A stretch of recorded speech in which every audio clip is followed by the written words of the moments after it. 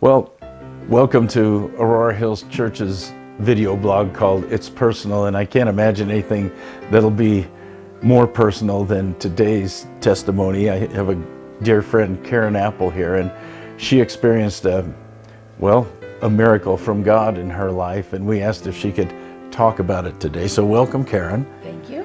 And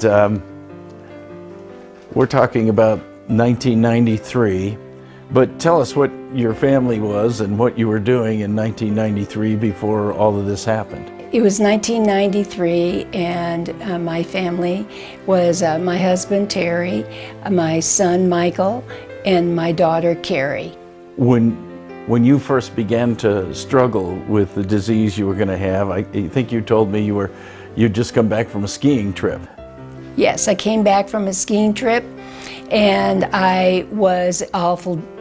All of a sudden, in fact, the day we got back, I started feeling dizzy, and then I eventually turned into a rash on my back. Couldn't understand what it was about. And if I recall, you had some misdiagnoses before you actually found out what was wrong. Yes, I kept going to dermatologists, and none of them knew what was wrong with me. The first dermatologist did a biopsy on the lesions on my back, and she said, I don't know, maybe this is a leprosy. Wow. And so then I went to a second dermatologist. They didn't know what it was. Mm-hmm. And then the third dermatologist gave me a diagnosis. And so he draws blood, and he calls your primary physician and says what? You need to go in the hospital. You're a very, very sick woman. You go from ski trip to, wow, what's going on? Once you're in the hospital, what do they finally figure out you have? They told me that I had cancer of the bone marrow, cancer of the skin, and cancer of the lungs. So this cancer had already metastasized through your body. What kind of cancer did it end up being?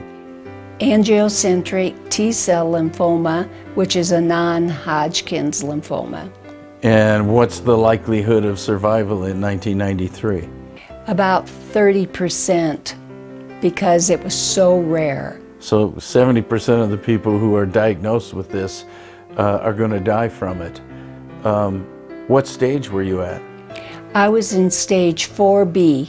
So that's like the worst possible, most Correct. Advanced stage of the disease. Correct. So your chances of survival were slim. How'd they treat you? I received 11 chemo treatments every 3 weeks. And I got very sick, nausea, vomiting, diarrhea, lost my hair. And after the 11 weeks, what'd they say? They said after the 11 weeks I was in remission. All right. And so you must have been feeling pretty good about that, but that wasn't the end of it. No, it wasn't. In 1994, I was in remission up until I had a chest x-ray every 3 months, and in October, the x-rays came back full of cancer again in my lungs. So now, in all this time, you've been attending like a cancer support group for people with the same problem. Yes, and it was getting pretty depressing because everybody was passing away, and I was going to more funerals than I was celebrations of being cancer-free. You see people one at a time getting the bone marrow transplant you're getting ready to get, and it's not working for them. They're all dying. Right. So now your chances are really slim because it's returned. Through all this, you're a believing Christian. Yes. How did God help? Through the Word, the Bible, and the promises of the Word, the peace, there's scriptures for peace, there's scriptures for grace. I was in the Bible every day, and the promises of God, I would write them down, and I had a whole sheet of scripture promises, healing promises, grace promises, peace promises, joy. I even had joy through all of this. You, in the midst of knowing that your life was on the line and you weren't likely to live, you found joy and peace with God in prayer and reading His Word. Yes. And you made a list of the scriptures that became important to you. And I would read them every day. I just said, God, your word says. And I would just go through that list. And I believe in faith that you're going to heal me. But if the ultimate healing is death, but I had an 11-year-old and a 13-year-old child that I need to raise. That's interesting that you said the ultimate healing is death, at least for a believer, because they know they're going to heaven where there's no more disease, no more tears. So you were ready to die, but you also were praying to live. Yes. I just asked God to please let me raise my kids. I had so many people praying for me. The church, support group of just the people in my church and my friends. So after the bone marrow transplant, how did it go? Jesus healed me in the name of Jesus Christ. I no more, I had went 1 week with the bone marrow transplant and I was healed. There's no other explanation that the Lord Jesus Christ healed me. Your son Michael grew up and became a doctor of oncological pharmacy. I hope I said that right. An oncologist, pharmacist, doctor. And he actually ended up years later going to a seminar that dealt with your type of cancer. Tell us what he learned from that doctor after the seminar. After the seminar, he went up to the speaker and said, my mom had that cancer. And he said, well, how long did she live? And he said, she's still living. And he said, how long has that been? He said, 23 years. And he said, wow, who's your doctor? So what was the guy in the seminar saying is the life expectancy now for non-Hodgkin's lymphoma, that particular type of cancer?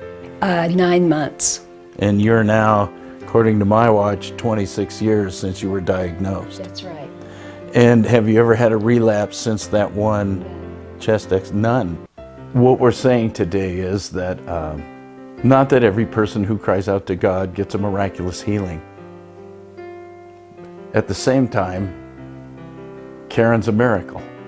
And her life since that time is miraculous in that a procedure that wasn't really working for hardly anybody worked wonderfully for her. And through all that, she was claiming the promises of God. Whether she had passed away then or not, the fact is she had a relationship with God that brought her peace and joy even in the most trying time of her life. We want you to find a relationship with a God that can see you through the challenges of life, whatever they might be. And so you can find in His Word the promises and the blessings and the hope that she was able to find in her darkest hour. To find that sustaining presence of God, the strength and the will to go on when things look impossible. That's the real miracle. The real miracle isn't that Karen walked away from a cancer that probably should have taken her. The real miracle is the change inside of a person's heart when they meet Jesus Christ and find strength and humility and love for this world. So we want you to have that. And one of the things that Karen mentioned was that she had a list of the scriptures that had become important to her, that had jumped out of the Bible at her during this time.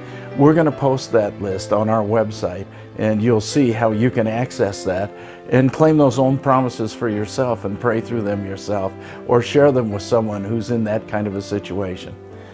So thanks for joining us on It's Personal, and today you've seen just how personal a walk with God can be.